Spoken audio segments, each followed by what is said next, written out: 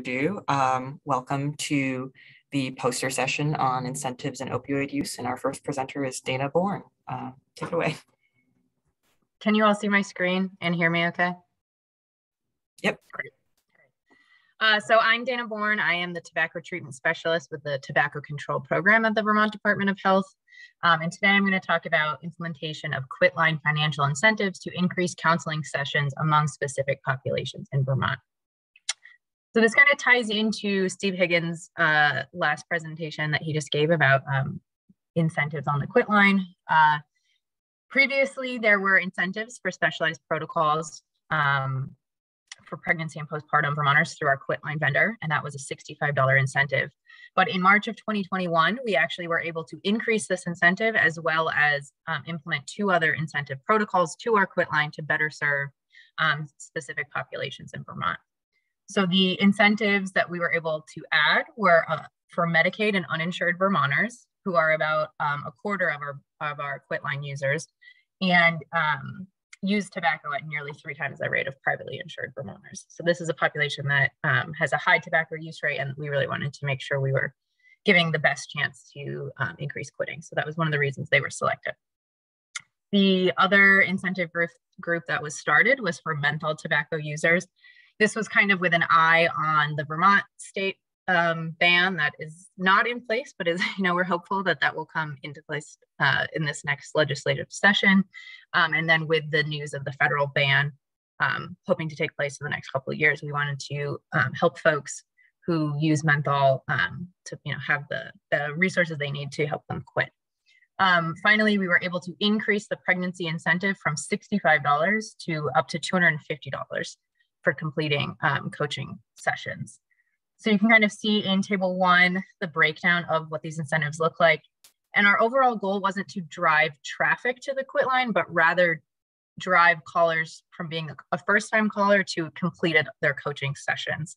We know it takes on average 11 quit attempts for folks to quit, and the more full coaching sessions you can have with NRT, the better. So we were hoping that by increasing incentives and kind of giving a reward at the end by completing, that would kind of help that conversion rate from first-time caller to completed caller. The data that I'm representing is really brief. It is just a 4-month little window. So I'm hoping next year I'll have a lot more data to show, but basically we can see that through incentives, we're increasing the number of folks completing calls. And that's exactly what we wanted to see. With our pregnancy protocol, it's still not, it's underutilized for sure. I think I didn't even calculate any statistics. I think it was like a total of like 2 or 3 people who actually received incentives. So it just wasn't enough to do any statistics on. But for our Medicaid and menthol users, we've really seen a huge increase in folks getting this incentive and going from first-time caller to fifth-time caller, which is really the goal. I will lastly add that we, in the last month, have increased our menthol incentive to exactly match our Medicaid incentive to really further improve quit rates and that conversion rate. So if anyone has any questions for me, I'm happy to take those at this time. That's fantastic. Does anyone have any questions for Dana? Hey, Dana, really interesting data. So did you say that, what was it about the 11 phone calls? Or did I make that up? 11 quit attempts is like what we see on average before someone can successfully quit.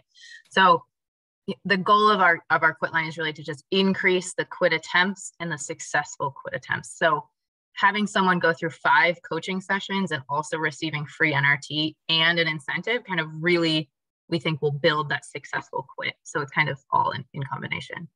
For the pregnancy protocol, there are 10 calls, which Dr. Higgins kind of talked about in his presentation. But yeah, that's where that 11 came from.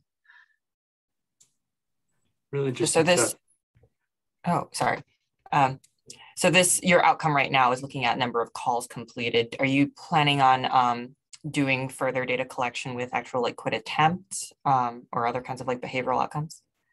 Yeah, so this data is all collected through our Quitline. So it is a huge amount of data on one hand, and then on others, it's like it misses some pieces. So certainly in the next year, I'm hoping to look at more demographic questions as well. I think right now it's pretty broad, just looking at Medicaid or uninsured.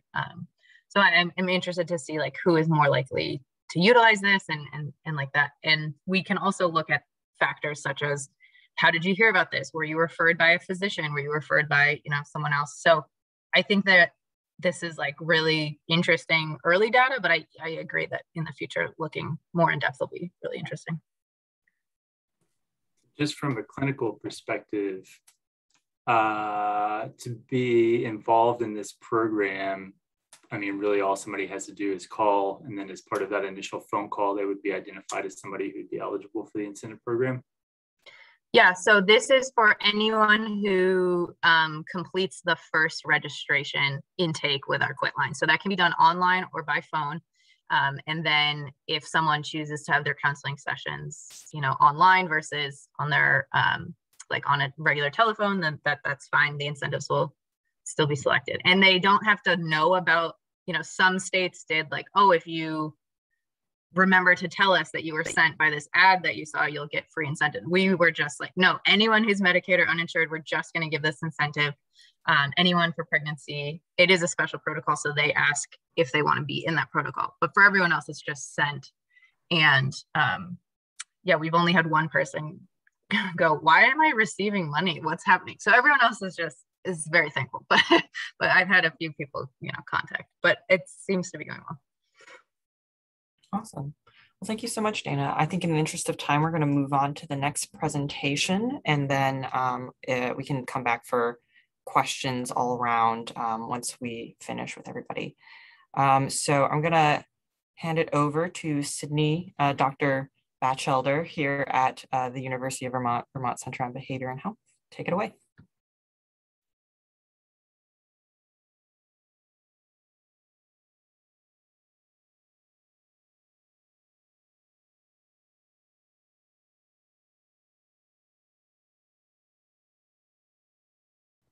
Sorry, I was muted. Thanks for handing it over to me, Rhiannon. I'm going to be talking about smokers and non-smokers among opioid-dependent treatment seekers today, and I'm a postdoctoral researcher at UVM.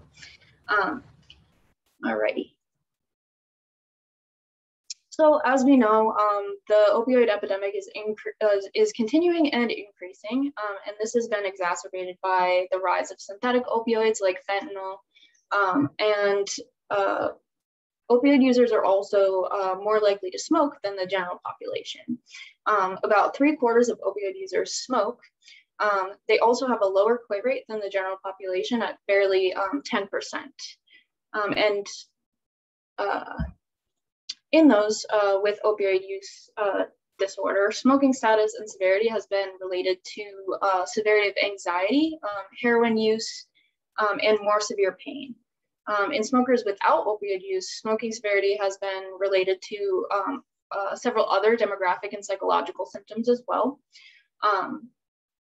So the present study aimed to compare opioid-dependent smokers and non-smokers on measures of psychological well-being, demographics, and pain severity.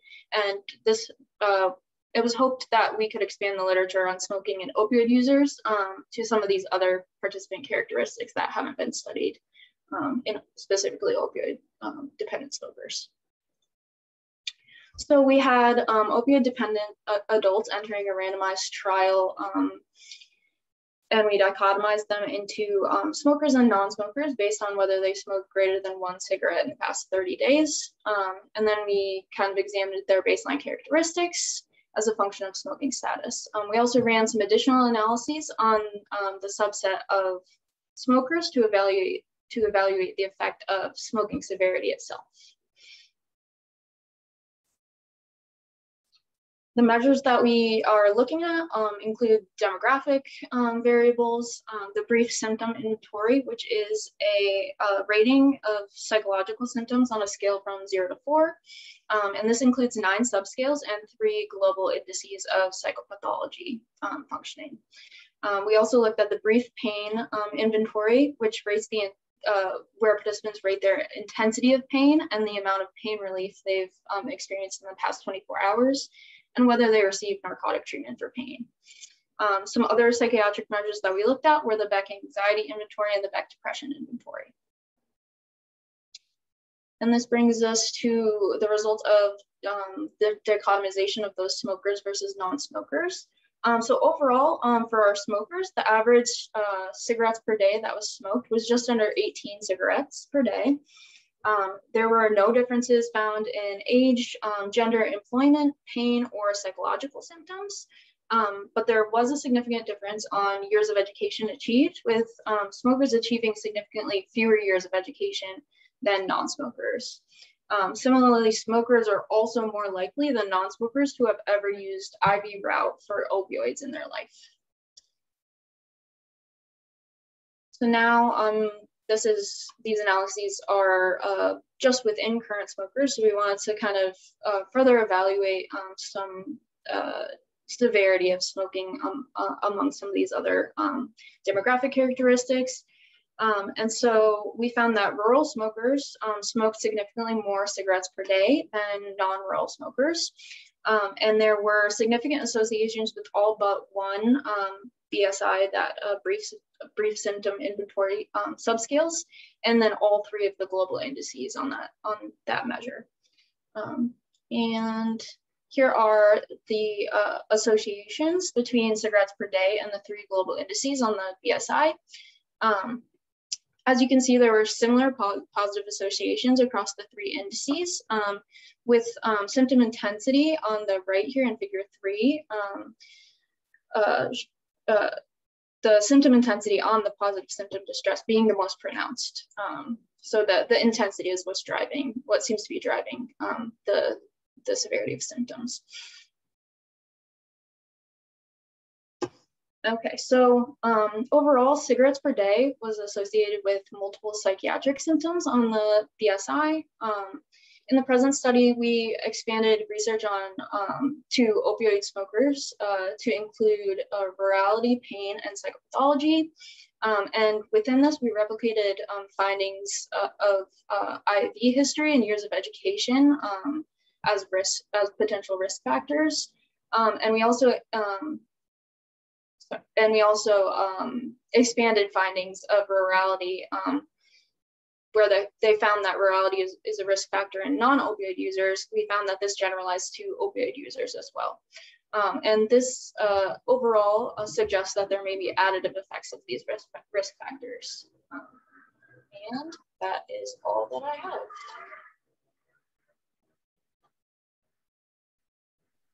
Thanks, Sydney. We have time for 1 or 2 questions before we move on to the next presentation.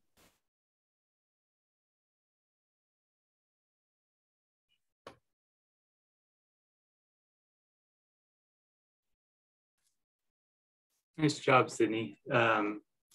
As you know, one of my interests is always the overlap of substance use disorders and mental health symptoms and diagnoses.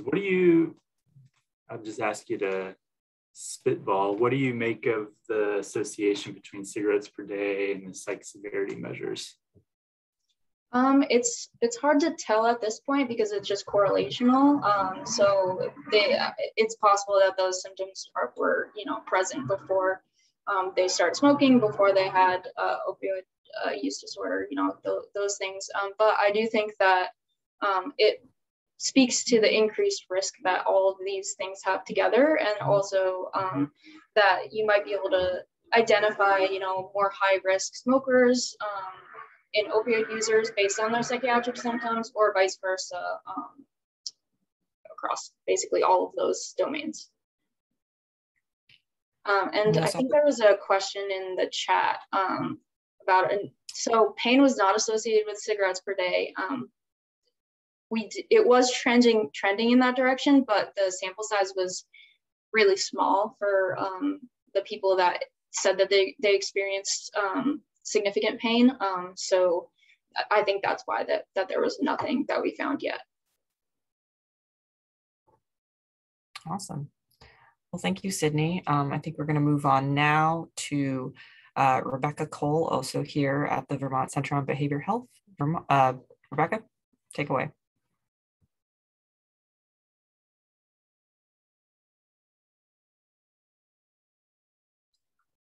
Just sharing my screen, 1 second. All right, can everyone see it okay? Yep. Okay. So today I'm going to be speaking about cigarette smoking in individuals with concurrent post-traumatic stress disorder and opioid use disorder. And like Rhiannon said, I am Rebecca, and I am a research project assistant with Dr. Peck in the VCBH at the University of Vermont. So what we know is that PTSD and opioid use disorder occur together at high rates.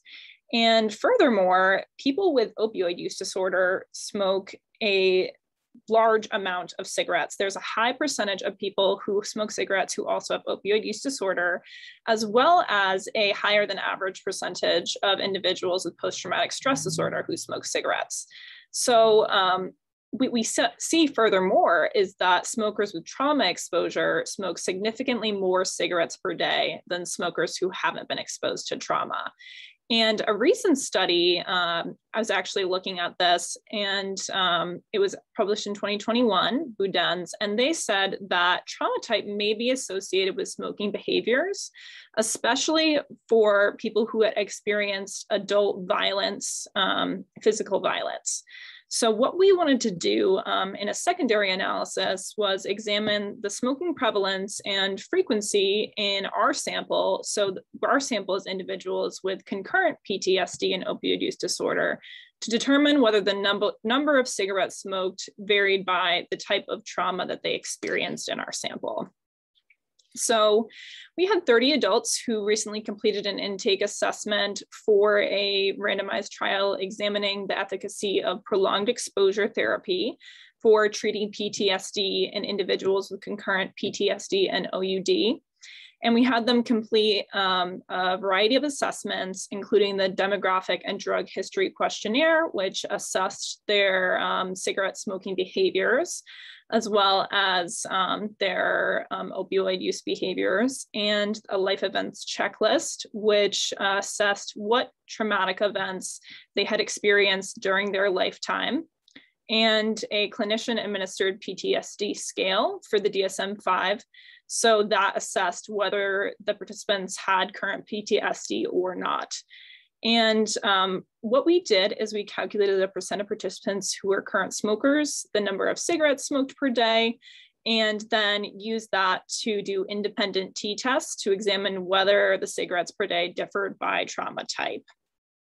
And what we can see here is just a demographic table, and characterizing our sample a little bit. Again, there was 30 participants, about 3/5 of them were female. It was predominantly white, and they had been using illicit opiates for a while, around 7.4 years. They were on buprenorphine or methadone medication. All of our participants were on either of those two medications, and about half on buprenorphine, half on methadone, and had been using those two medications, been prescribed them for around 4.5 years, and they had moderate to severe PTSD symptoms based on their score on the CAPS-5.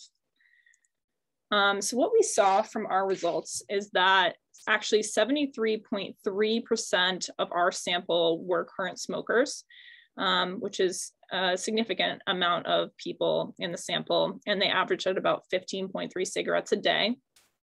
And the most striking result here is that the average number of trauma types directly experienced by these participants was 11.4 out of the 17 that we were actually assessing.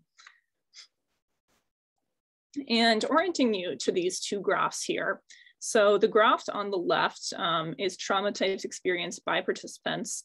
So on the x-axis, you can see the trauma types. There are, in the lighter green, smokers, and darker green, non-smokers. And on the y-axis, you can see the number of participants reporting experiencing these various traumas. So on the x-axis, you can see those trauma types from the LEC-5. And what you can see, main takeaways from this is that the highest number of participants were reporting physical assault and sexual assault or uncomfortable sexual experiences. And on the graph on the right, you can see the cigarettes per day by trauma type. And again, orienting you to the graph, trauma type is on the x-axis and the cigarettes per day is on the y-axis. And those who did not experience the event, their cigarettes per day are in the dark green, and those who experienced it are in the light green.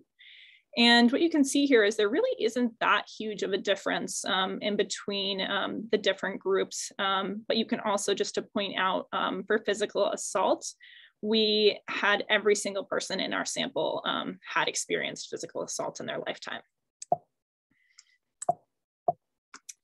So there we go. So just some conclusions from this.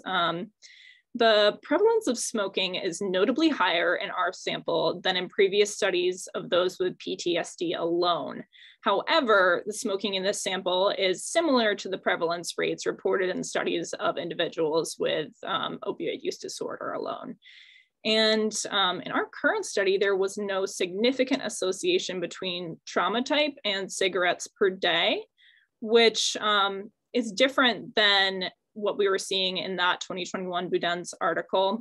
However, there are some major differences between the two samples. We have the PTSD OUD sample, and also, like I mentioned before, they saw an association between physical assault and cigarettes per day. However, every single one of our participants experienced physical assault, so we had a highly traumatized population. Whereas the Bourne's were also assessing those who did not have PTSD versus those who had PTSD. So what I think is needed in future studies is a larger, more representative sample to determine if other PTSD characteristics may be more closely related to the smoking behaviors than trauma type in our sample. So in a highly traumatized sample with opioid use disorder, and they might examine the severity of avoidance, which is a PTSD symptom, as well as negative affect, which both have been associated with tobacco behaviors in the past for PTSD alone.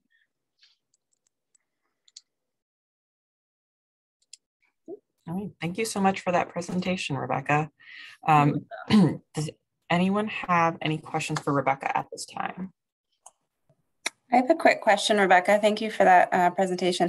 Any chance, this is probably going down a rabbit hole, did you look at age of traumatic event and age of onset of tobacco use?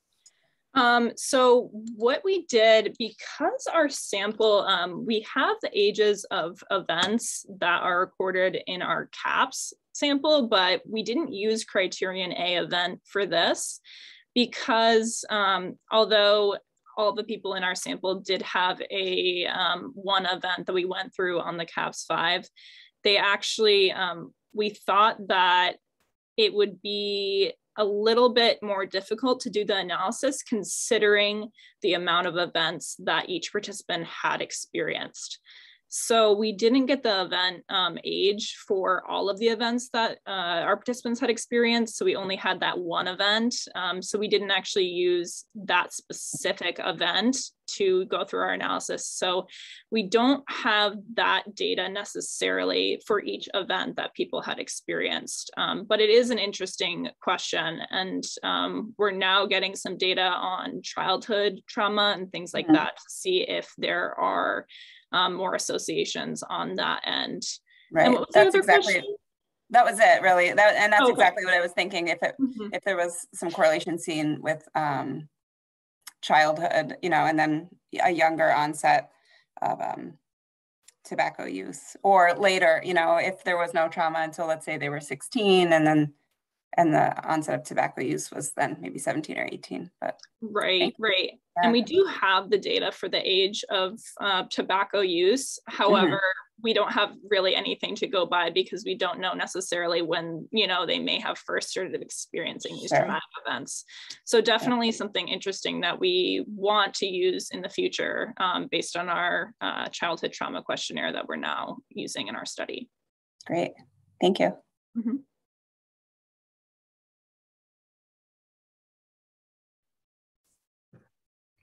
Okay.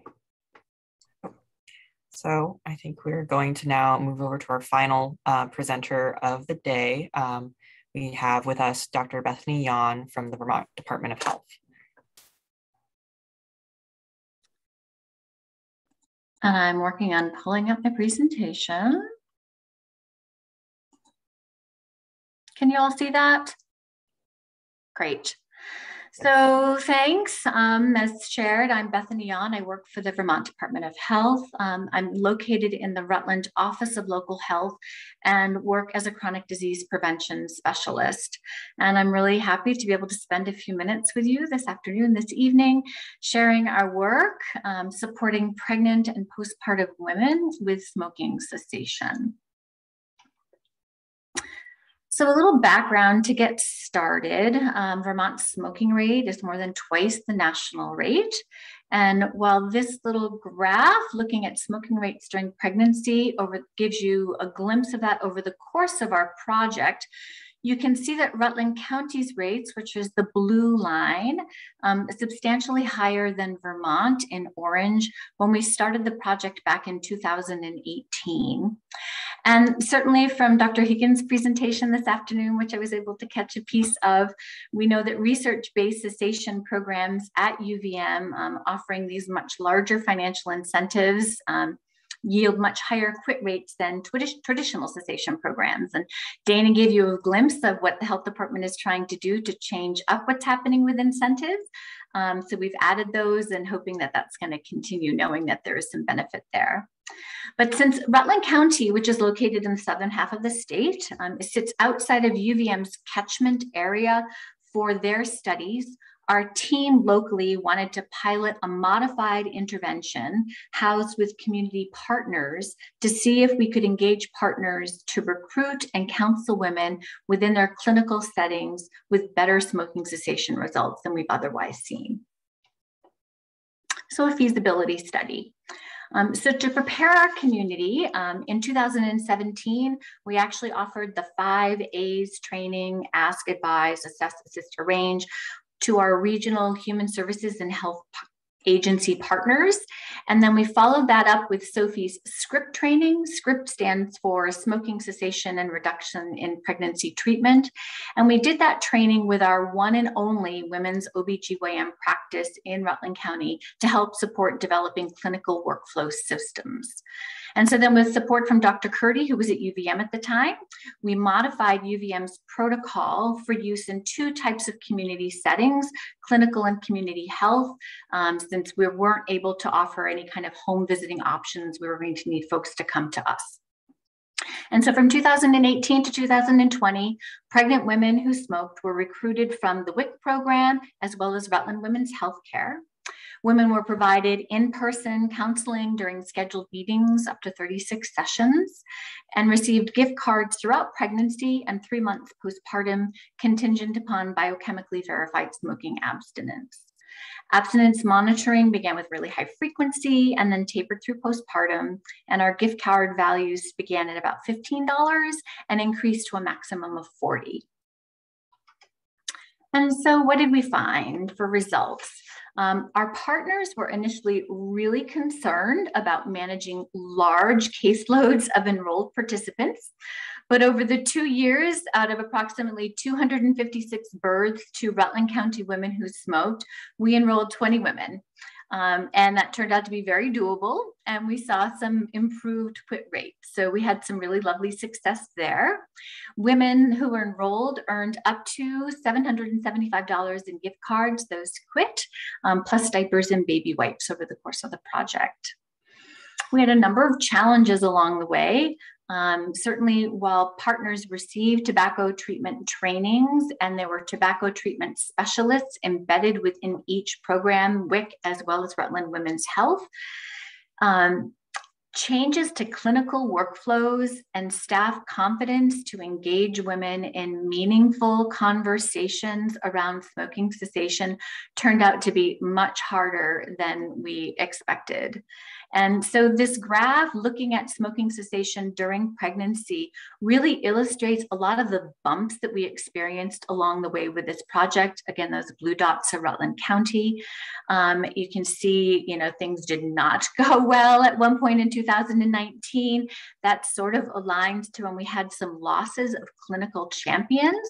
And so then we had a re-emphasis and success with renewed outreach efforts, with print and community promotion. And then we had some subsequent challenges with the pandemic when we could no longer see people actually in person. And we're doing some car side abstinence monitoring with a handful of women that we had recruited at that time. So once we emerge from this pandemic, we really hope to take some of the lessons we learned working both within WIC and a clinical practice to see if we can't further adapt the program for clinical and community settings. So lots of bumps, but we're not discouraged. We're encouraged by the positive results that we experienced. So again, our partners were at the hospital, the WIC program, the tobacco program at Vermont Department of Health, the tobacco control program funded this, and questions?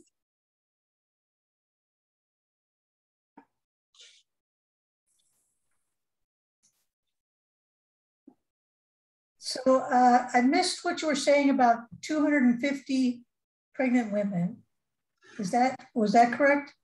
Over the course of the 2 years that we were recruiting for this project, when we look at birth data in Rutland County and look at the number of women who were smoking while pregnant in Rutland County and gave birth, that's approximately 256 women over the course of the project. We recruited 20 of them. So that was our recruitment rate. Where were they all? Where were all? They were not participating in a program. They either were reluctant, maybe they enrolled in Quitline, but they weren't quitting smoking. So they were continuing to smoke during pregnancy. They were being seen either in WIC or Rutland Women's Health. Some women in Rutland County go out of county for their health care during pregnancy. But yeah. And again, I think as we chatted with our partners, there was a lot of challenges in actually engaging meaningful conversation. It is normal workflow practice in both WIC as well as in the OBGYN practice to ask women if they smoke. So that question is happening, but the engagement with women to then talk a little bit more, just even using the 5 A's, which is really simple counseling. It was very hard. It wasn't happening. It wasn't happening. Seems like you could say, we have this cash program for you. We sure did everywhere. And that's why, we all thought that our doors were going to be run down, and how were we going to manage these caseloads? Because we knew that the rate of smoking in the county is so high amongst pregnant women. But we think that it really came down to that clinical community environment of actually engaging women in conversation. What we had heard when we had focus grouped with clinical providers before the project, they're worrying about angering women, and women won't return for prenatal care, or they won't come back, that they'll lose trust. And thus we did this training work with practices to help them overcome that. But I think, between staff turnovers, it's something that has to be an ongoing process. Great questions. And it's all the things we chatted about as well over the course of the 2 years. Yeah, it's hard. It's very hard. It's hard work. It's hard work to get it to the confidence, hard work to incorporate into clinical workflows. They're so structured. And even when we attempted to engage our visiting nurse folks, for them to have a longer conversation than just their basic in terms of what their how are they reimbursed and compensated? So their minutes are very prescribed in terms of what they can do in maternal child health kinds of home visits. So it turned out to be much harder than we thought to take this a research-based protocol and move it into community. So we're grateful for the successes that we had and look forward to again, making further tweaks. And we've done more training with practices in both Rutland and Bennington counties, and give it another go. All right. Thank you, Dr. Yan. Thanks. I think this is a really beautiful example of how difficult implementation is, even when you know that you have, particularly effective interventions. And I think you show that really nicely by talking about how that graph kind of correlated with like the loss of clinical champions and like how actually difficult it is to navigate a healthcare system like that. And I was very impressed to see how your line bounced back after the pandemic, and impressed to hear about how you guys managed to transition to do like roadside breath CO. So congratulations. Thanks. It was a lot of IRB amendments over the course of the 2 years, and we navigated 2 IRBs, both our local hospital as well as the Agency of Human Services. So we had a lot of paperwork involved to keep it going and make it happen. That is quite the logistical feat. Yeah. So we have a couple minutes left in this session. Does anyone have any other questions? I see that there's some discussion going on in the chat. Oh, Roxanne, I see you've unmuted. Yeah, I have a question for Bethany and Dana.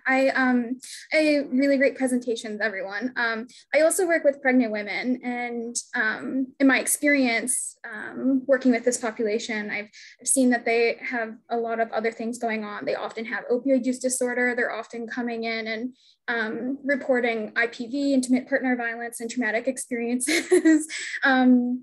So they just have a lot going on in their lives. And prior to actually coming to Vermont, I worked on a study in Michigan where I was traveling around the state and meeting both patients and providers at substance use treatment centers, and interviewing them about different healthcare services. And just anecdotally, my experience was that with the cigarette smoking and the cessation, it just didn't seem as much of a priority in the provider's perspective, just because these women, this population, they have these like immediate risks of the opioid use disorder, overdosing, addressing that, and then the traumatic stuff, the IPV, that's an immediate risk to their health.